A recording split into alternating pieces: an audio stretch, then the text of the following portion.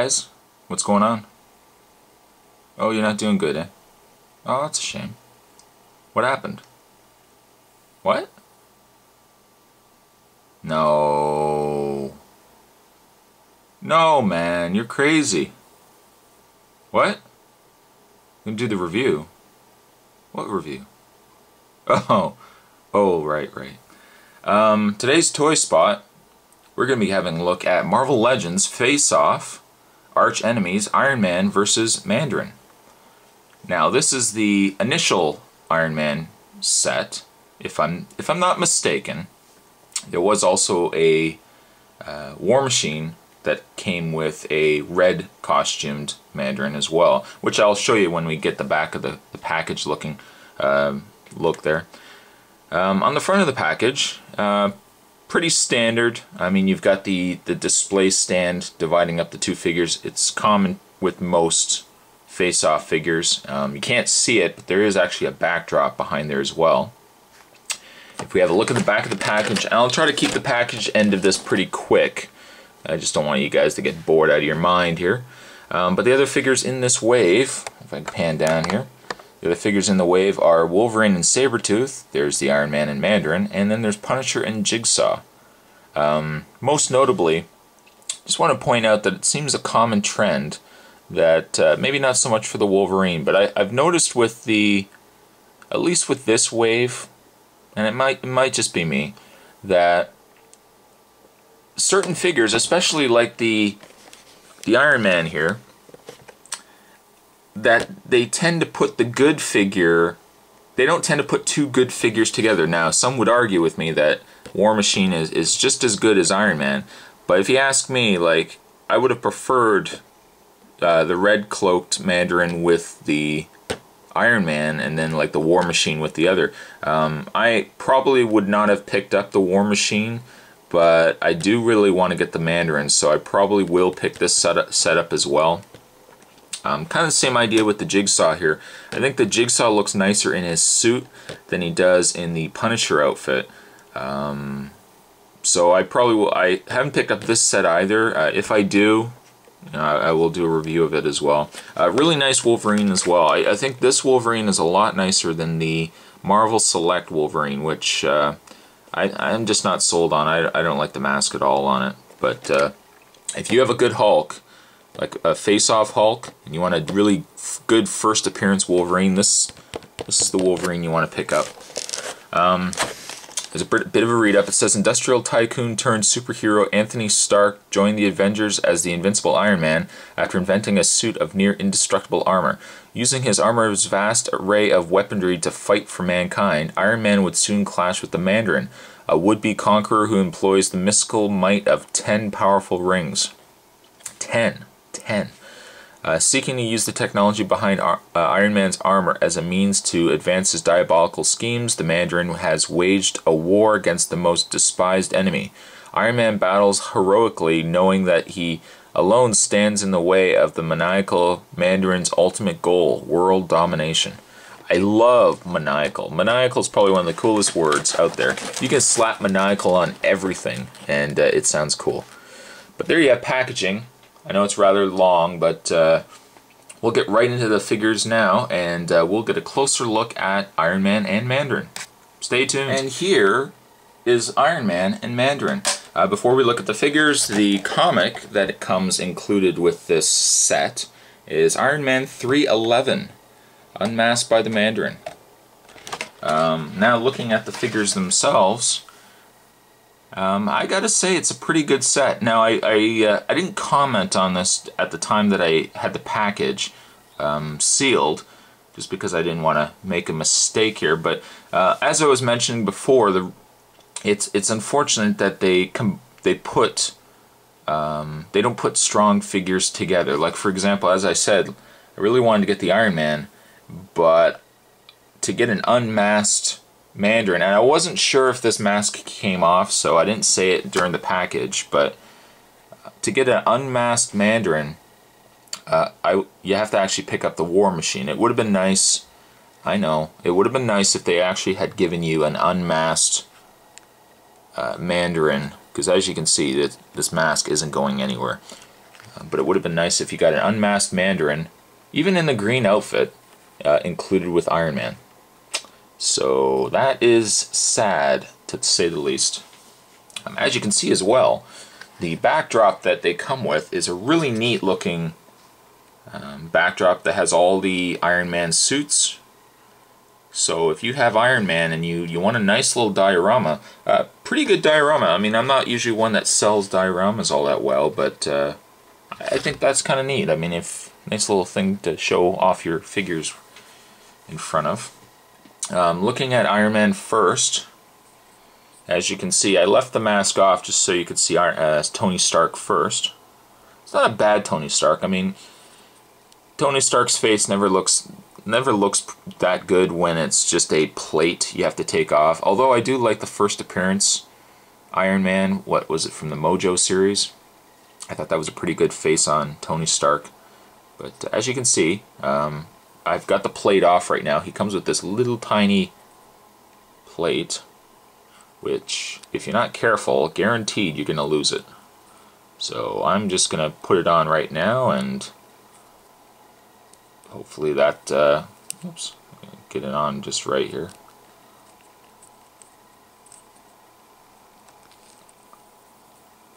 For some reason it's not letting me put it, there we go.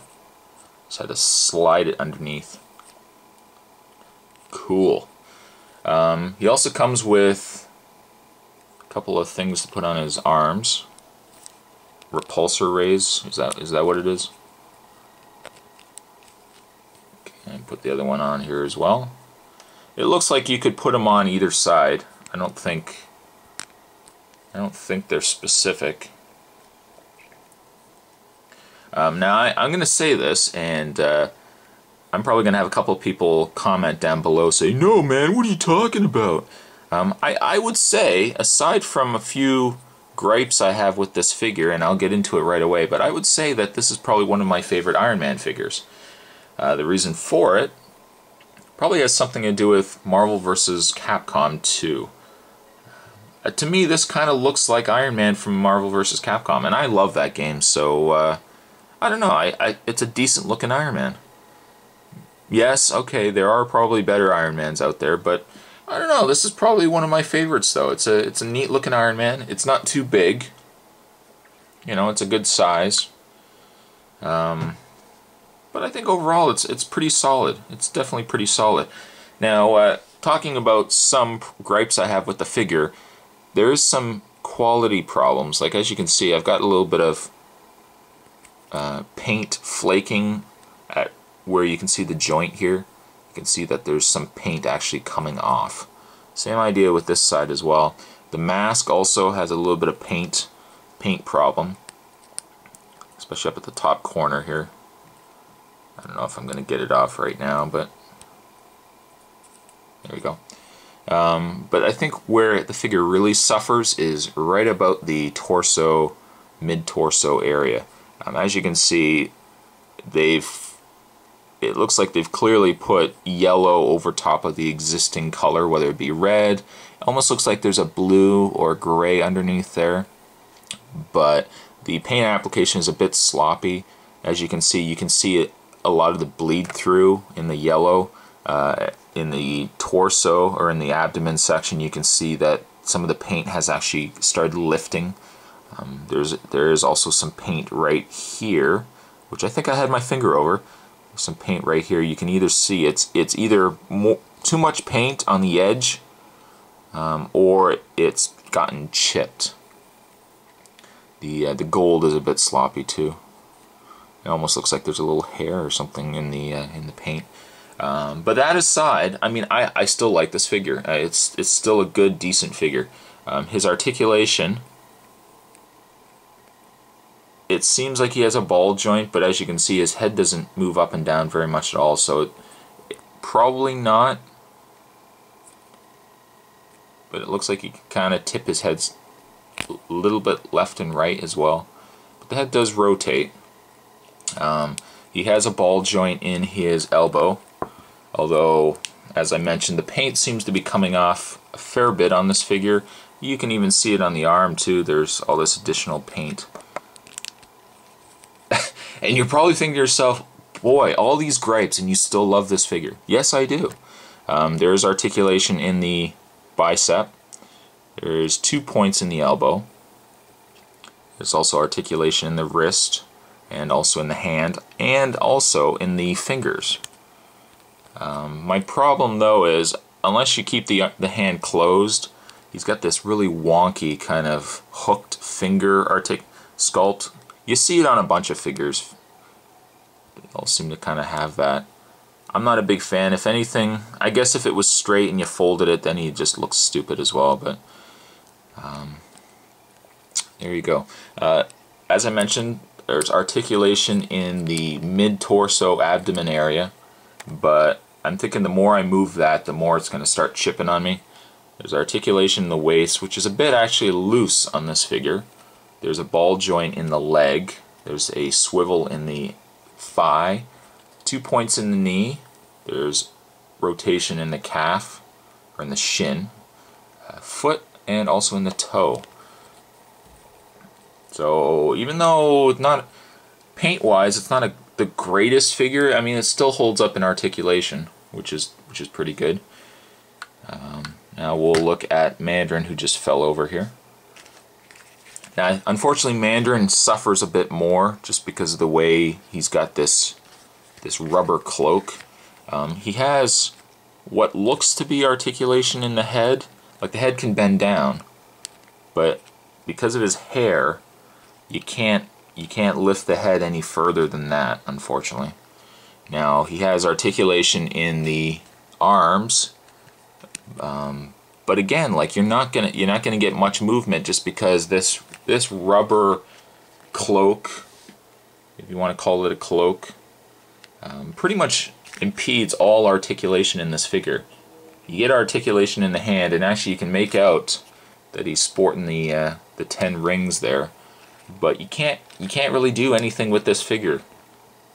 You can kind of move the arms up a bit, and you can move them down. You can kind of move them out, but being that this is on the figure, you really don't know if you're going to break the arm off. Because, you know, sometimes you can tell right away if a figure doesn't want to move, and you start moving it, and then there goes the arm. But in this case, you can't really tell because of this thick, heavy rubber cloak that's on the Mandarin here. Same idea with his legs. He has articulation in the legs, in the knees. There's 2 points in the knee, and shin, and foot, and toe. But again, you're not going to get much movement, just for the same reason I mentioned earlier. Mandarin comes also with these energy magic kind of, what do you want to call it, energy beams, if you want to pretend like he's shooting his magic at Iron Man. I don't know if I got that right. It looks like there's a thumb sculpt up at the top here, so I guess kind of like that. It's not bad. I mean, it's, you know, I probably won't have it on the figures, but it's not bad. Now, speaking of diorama earlier, I'll put Mandarin back down here. This is gonna be a long review. You know what, Mandarin can just lay down for a second. He's gonna take a nap. They come also with a stand, and it says Stark on there. You can actually take the diorama and, I'd say, peg it in, like kind of slide into place. There's a groove to it. And there's also, I didn't do this with the Incredible Hulk just because I was pressed for time, but now that I've got more time on my hands, I can do this. And what you can do is you can set the figures up like that on the display stand. Very similar to the older Marvel Legends. They've got the posable, what do you want to call them? Peg stands, I guess, if you want. Iron Man has one, and also Mandarin has one, which you probably can't see because of the hair, but the idea is you can peg them into their bases, which you know, I guess works. The only problem is if you're going to have them, you know, if you're going to have them on the ground or on the floor, then it doesn't make much sense to have them pegged in. Or if you want to have Mandarin levitating, I guess you can do that as well. Like that. Now the only problem is with this backdrop, as you can see, the weight of them is kind of leaning the set forward. You probably won't have this problem if you have it just on a regular surface. But will I probably use these actual peg stands? Probably not. I could probably just have them on display as is. But you know, it's kind of neat that you have that if you really want. You know, if you want to have them fighting in sky, or you know. Yeah, so I mean, not really much else to say. It's a good set. I mean, there's if you overlook, unpeg him here, if you overlook some of the real paint problems with this figure, I mean, it definitely has charm to it. It's definitely a figure I like. I mean, it's again one of my favorite Iron Mans, but it might just have something to do with Marvel vs. Capcom. As for the Mandarin, though, again, I think the better Mandarin is with War Machine. So I don't like the fact that they got the helmet on him. But there you have a toy spot. On the Marvel Legends Face-Off, you have Iron Man and you also have Mandarin. Hope you guys enjoyed it. And with that, I'll catch you guys next time. Later.